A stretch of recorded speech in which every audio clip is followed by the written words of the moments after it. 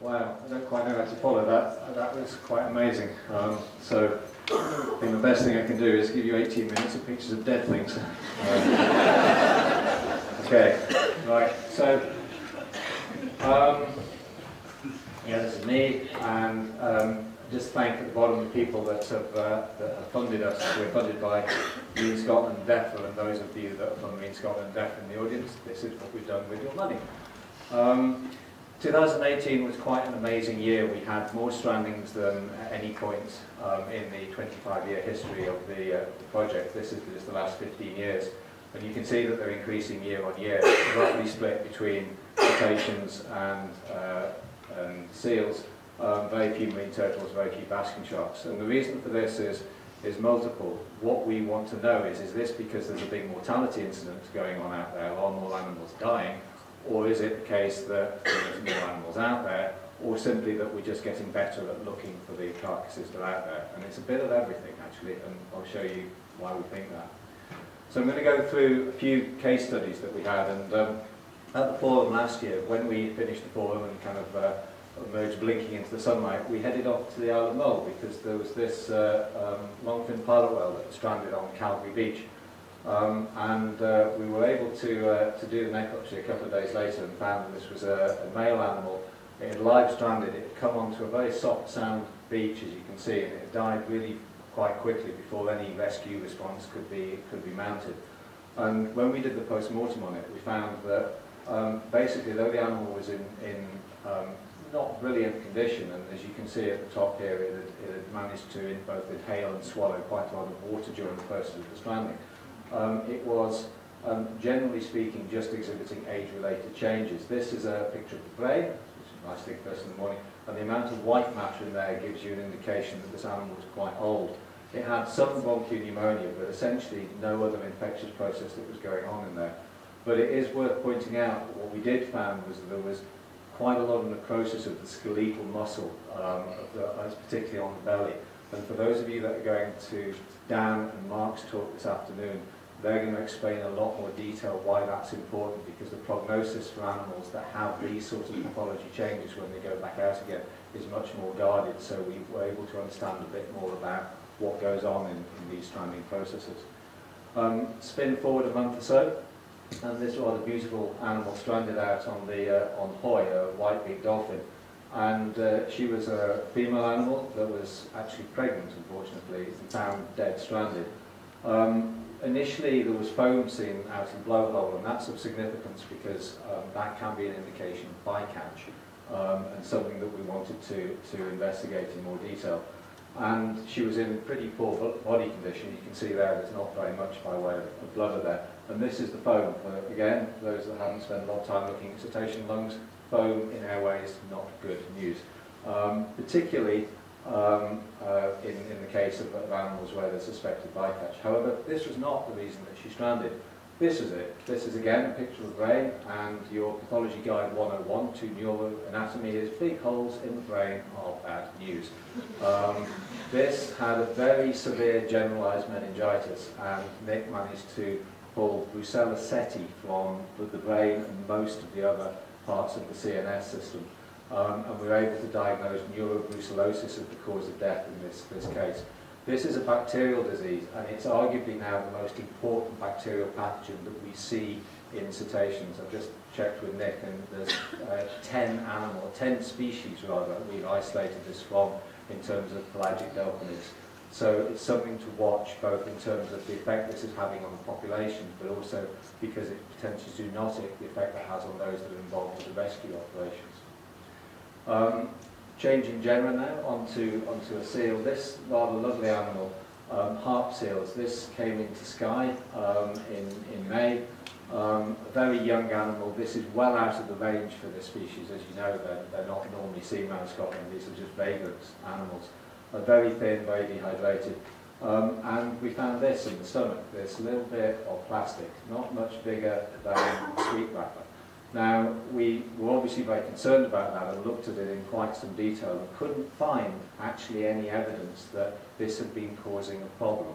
It wasn't stuck, it didn't seem to be causing obstruction. Now, we've talked about this a lot before. Plastic pollution is a big issue. You don't see it much in terms of the problems of cetaceans and seals, but it is a good indication here that you do have these sort of, the prevalence of this. We'd also done a study this year looking at microplastics, what happens when things like this get broken down, and found that 100% of the cases that we looked at showed evidence of some microplastics ingested in them. So just to highlight that this is very much an issue and worth dealing with. And then we scale it up a little bit. This came in on Bud and Ness in Angus in the end of March. This sperm whale stranded on this very shallow estuarine environment. An adult male that we worked out, we didn't have scales that would weigh that amount. We reckon it's about 25 tonnes. 25 tonnes because it was in really good body condition. It had a good blubber layer, it had recently eaten fish and squid, and as a result of that it was kind of pretty hard to shift. It needed 3 of these things to be able to move it onto the upper beach where it was able to do a post-mortem. And this slightly brutal photo here is an example of how you can take brain tissue from the sperm whale. You need one of them, and you need a person that doesn't mind standing knee-deep in blood and guts whilst you reach into the back of the brain and take a sample of brain. Now the reason for that was that we wanted to see whether or not there was any brucellosis in there and also any other disease. And we were able, because we were able to do quite a comprehensive post-mortem on this, there was no infectious process going on there, no plastic ingestion, no entanglement. The reason this animal was stranded was because it had essentially made a navigational error most likely and come into a very shallow tidal area. The tide had gone out and an animal that weighs 25 tonnes doesn't do very well when it's no longer buoyant.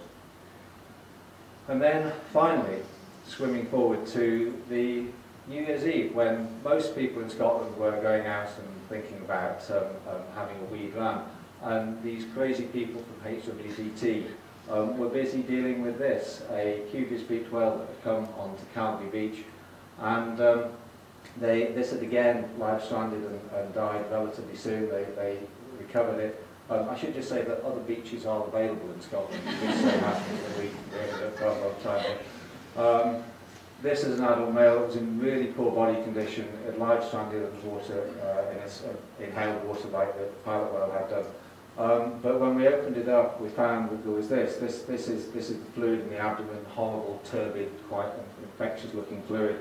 It had a chronic arteritis. The reason for that was because of this. This are the arteries. This is actually the renal artery. They should be nice and flexible, like kind of latex hosing. This was like plumbing pipe. It was incredibly solid.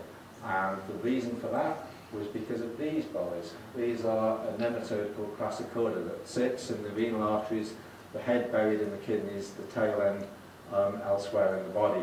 And it had caused this rip-roaring verminous arteritis as a cause of death. Now, it's kind of interesting in this case to be able to establish an infectious cause of death for these animals. But beaked whales have been sort of the theme of this year, and I'm just going to finish off by talking a little bit about the unusual mortality event that we've had in the Northeast Atlantic since August time. So these are the number of beaked whales that we normally get in a year in Scotland. We get between about 4 and 5 of these animals. We had a small peak in 2008 of about 14 or 15 animals that came in that Sarah Dolman investigated and wrote up, with another smaller peak in 14 and 15. But this is this year. We had 107 animals who reported dead stranded on the Atlantic seaboard coast in Ireland and coming up into Scotland.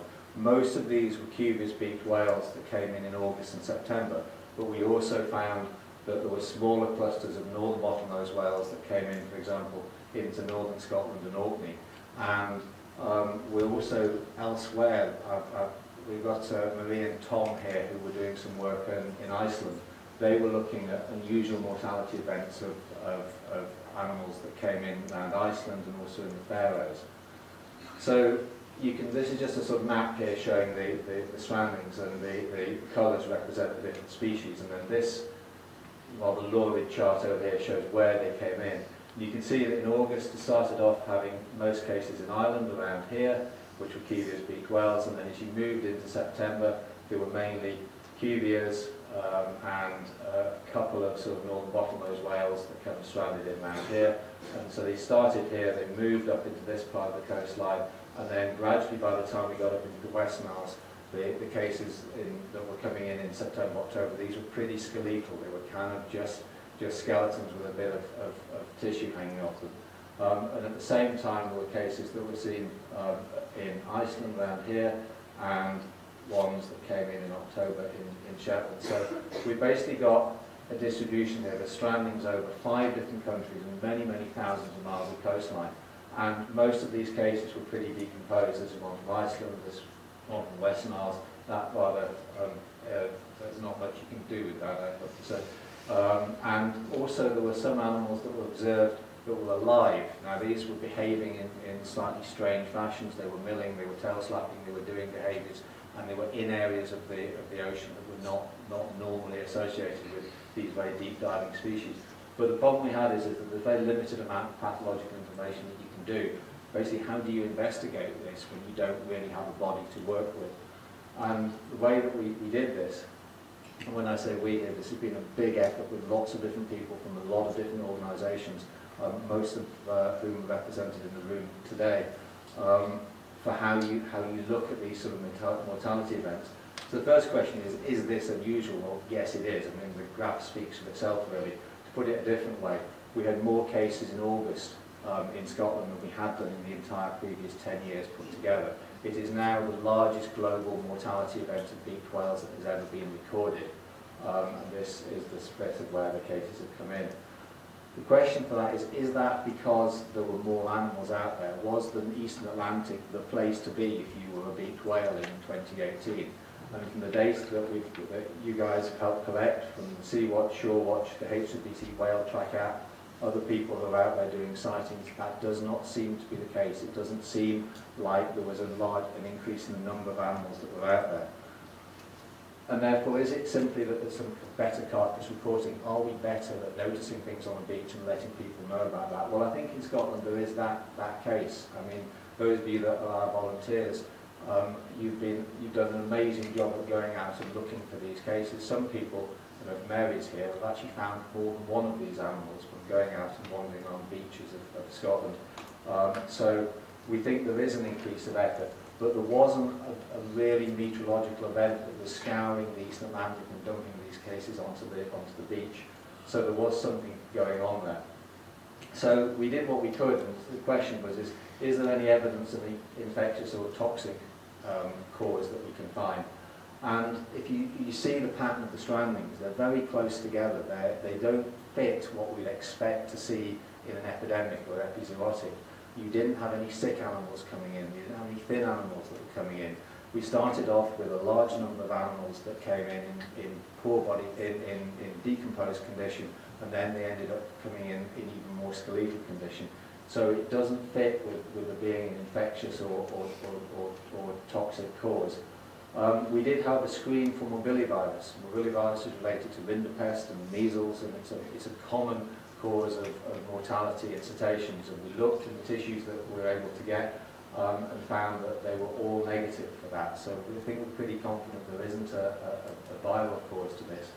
And then there's a question, is there any evidence of other trauma? Well, there wasn't much skeletal trauma we could find. George amazingly collected most of these animals and stripped them down and didn't find much by way of bone trauma. But we did find this. So this is the acoustic fat that in the jaw of these animals. And you can see there's a difference. In this one, there's obvious hemorrhage there. Now, that's potentially significant because that can be as a result of some form of traumatic incident, acoustic or physical, that's happened to these animals whilst they're at sea. And we also have a small amount of evidence here, potentially these. So this is lung tissue, quite decomposed lung tissue. These little bits are stained with fat. Now, this might mean that what we're seeing here are fat emboli, and that's kind of significant because if you get this and you get that, that's very, very indicative of exposure to decompression sickness. Animals have essentially come up to the surface a little bit too quickly and have succumbed to the effect of the bends. And the one thing that we know, particularly with Cuvius beaked whales, that is the most common reason for doing this is naval sonar. Particularly this mid-range sonar, which is used by naval vessels hunting submarines. It's between 1 and 10 kilohertz, and it seems to be very, very good if you want to find, for example, a Russian submarine wandering around the trench off the west of Scotland. But it is also the frequencies that these animals use to feed and forage. So there's a large amount of evidence that this is potentially a problem with Cubis beak whales in the past. So we went and asked to see, well, where could this noise come from? No earthquakes, nothing by way of seismic. And we asked the Navy and said, were you out there and did you do anything? And they replied to us somewhat unhelpfully saying, we were out there, but we're not telling you what we were doing. So it's going to be difficult to get to the bottom of this. The pathology is very circumspect. We don't have anything, no literal acoustic smoking guns from this, but we do have some evidence, and we think now this is the most plausible reason that these animals were stranded. So what we were looking at was, well, if you're going to tell us where you were, let's see if we can tell from the carcasses where you were. So this is work that was done by Andy Dale at SMASS, and what he's done is he's essentially seeded a load of virtual whales carcasses into the Atlantic and then applied drift modelling of what we know about how carcasses move, the influences of wind and tide on them, and seeing where they could potentially be. And this one from the cluster, the porcupine sea bite here, you can see they kind of hit island, but they miss everything else. So if you rerun the model with a slightly bigger area, a bit further north, you get something that's a little bit more plausible. So you start getting cases that come into Ireland, and then they come into Western Scotland and the Western Isles, and you even potentially get the odd one that kind of makes its way around and heads towards the Northern Isles. So this is a lot more plausible. This is potentially where we are. We're now looking that there's some activity. So this is the shelf edge here. This is potentially where there was something going on, probably at the beginning of August. So this is a work in progress. He's running these data with, hopefully with the Iceland data in that as well. But it does show that there are things that we can do, even if all we have on to deal with is just a few bones on a beach. So that's basically it. Yeah, close to time. So basically we had more strandings in 2018 than any point we've had before. And the data that we've got from that has helped us sort of fit together what's going on with these individuals, and then also by inference the population, and highlight some important factors which are, can be both natural and man-made, such as brucella, sort of arteritis, and also the effect of naval sonar, which impact the health of the marine life around our ocean. But also, importantly, it helps us identify those strandings which are just bad luck. They're just part of the natural process. They're not, it's just every animal that ends up on the beach is not there because of something that we have done. Some of them are though. And the point is that the only way that we can do this is because of the countless number of people who give up their time to add a little different piece to this jigsaw. So basically on behalf of SMASS and the others who work on this sort of crazy job, I'd like to thank you all very, very much indeed. And we hope you enjoy the rest of your forum.